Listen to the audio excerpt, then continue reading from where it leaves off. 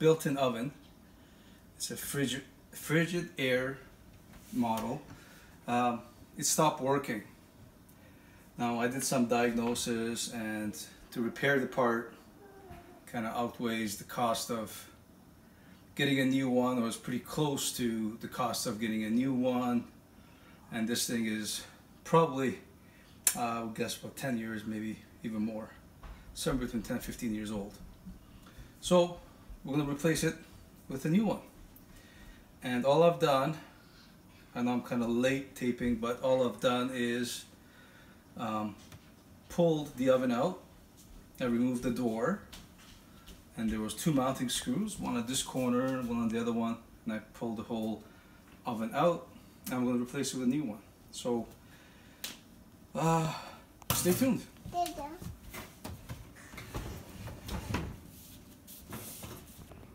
So now we're at the part where I've just pulled out the oven. Okay, now I'm going to start getting into the electrical disconnect part. Very important that you turn off the power to the oven. Go to your fuse panel, locate the breaker that is for the oven, turn it off, make sure it's off, and the way you do that is you can look at the clock on the oven, make sure that's out, you got no power, and then you can even double check it like I'm going to, and use a tester, electrical tester, and check for power to make sure that in fact there's no possible way that there's power at this junction box. It's right here, and there's my tester. If there was anything in here or anywhere near it, this will pick it up. So there was nothing there. I'm also going to check the inside as well before I start disconnecting and touching things. So there's the inside. Again, with a good reliable tester. This is a GB. You can use anything that you want as long as it's good and reliable. We're checking for power. Nothing. It doesn't beep. There is no power. Now that little beep that you just saw there, that's probably my finger coming off the button temporarily. So nothing here. Okay, now we're going to disconnect.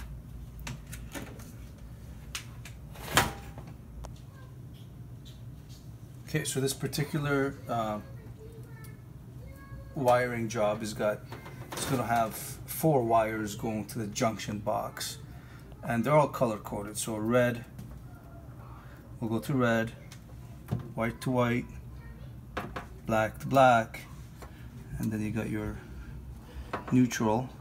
That's, in this case it's green, but that's the green coming out of the old oven. The new oven is going to have the same neutral wire as that right there, so it's going to be a bare wire, and we're going to connect all of them the exact same way.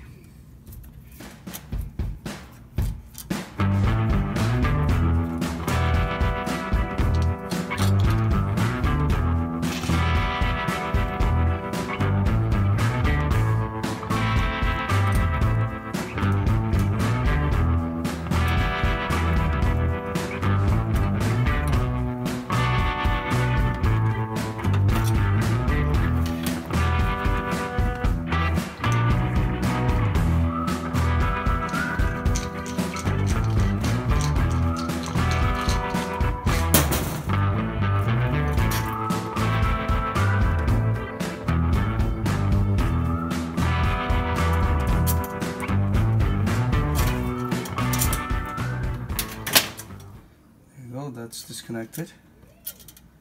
So right now I've got my old oven completely disconnected.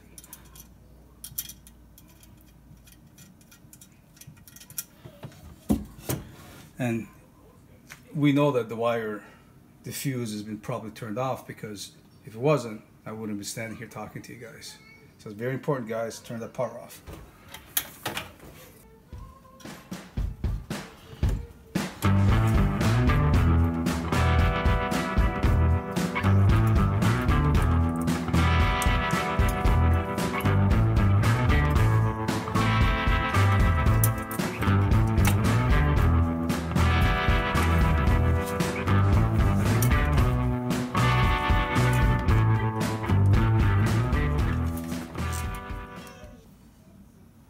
Okay, so the wiring is done. There it is in the junction box over there.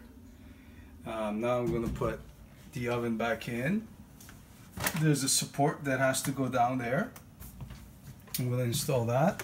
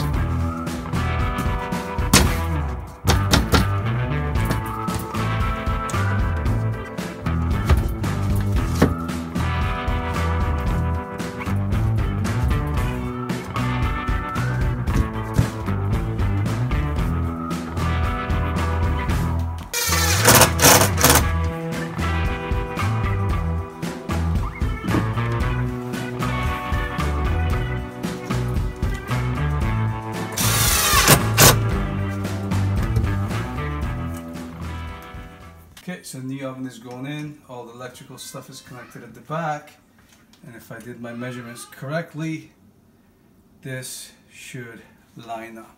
Let's see. Okay.